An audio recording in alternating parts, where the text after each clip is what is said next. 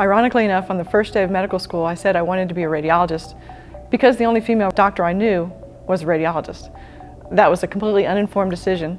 And then what happened through the course of school was that I loved everything in medicine, from surgery to, urology or pediatrics. It was all interesting to me.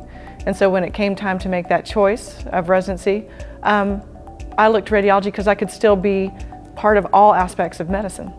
That's the beauty of it, and that's the tough part, because it's hard to maintain a broad, expertise.